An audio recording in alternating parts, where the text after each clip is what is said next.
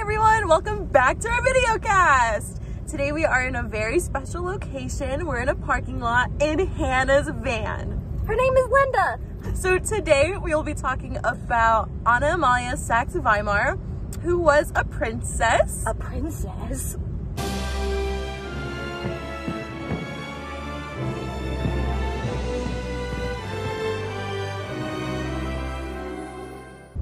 A princess. So she was a real princess, first of all, not a Disney princess. So she didn't have like singing animals or? No, sadly she didn't. No magical prince? No, so she's not as cool as we hope she'd be. But she's still pretty cool. Yeah! Today we're talking about Amalia saxe-weimar. Last time we were talking about her aunt, Wilhelmina, Princess of Prussia. And honestly, we figured we would just stay in the family because they're super interesting and very musical. Yeah, so some background information on Amalia is she was born on October 24th, 1739 and lived until April 10th, 1807. So happy early birthday to her.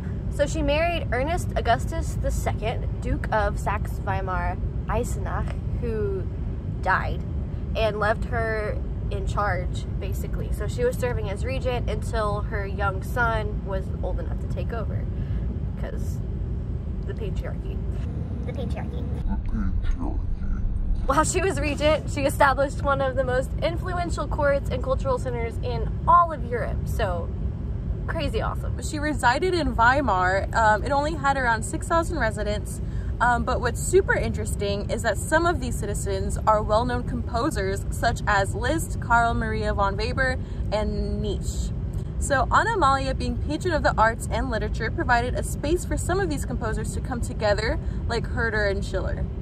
And Abel Seiler's theater company, which is a huge deal. They were employed at her court, which is crazy because they are the biggest and most famous theater company in Europe at this time, and they had a ton of plays commissioned for them. They're over here completely influencing the theater scene, which in turn is changing the opera scene, which is important because we're about to talk about opera. They even published a singspiel that greatly influenced the magic flute. Ooh. And also we have to talk about Johann Wolfgang von Goethe. He was one of the hotshot writers of the time who collaborated with several famous musicians. Amalia and Goethe actually knew each other really well. He lived in Weimar, frequented their court, and was eventually ennobilized by Amalia's husband, Ernest Augustus.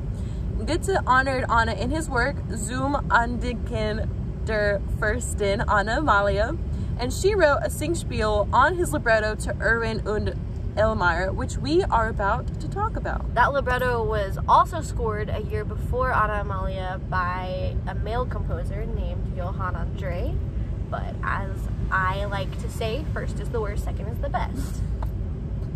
We've been actually throwing around this word singspiel, and I think we need to go ahead and explain it. It's a form of German opera. A genre within a genre within a genre. Typically, singspiels involve some form of spoken dialogue.